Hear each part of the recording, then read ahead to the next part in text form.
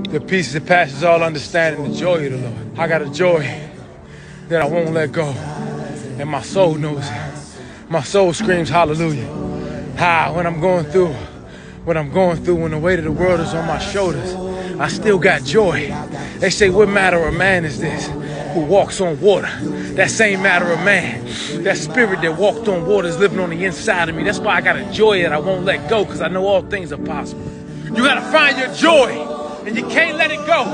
And your soul got to know it. Your soul got to scream hallelujah when all hell is breaking loose around you. Your soul got to scream hallelujah when you're walking through the valley of the shadow of death and choosing to fear no evil.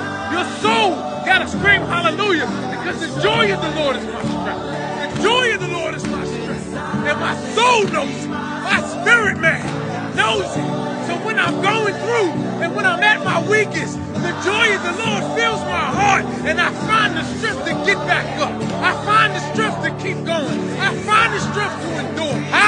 Jesus Christ, the one who God gave for my life, and he sacrificed it all and took the cross and bore every sickness and disease, and bore all pain and affliction, and bore all sorrow. I know if my dog did, then I got the same strength, the Holy Spirit living on the inside of me, and I got a joy that I won't let go. Hallelujah. Big dog.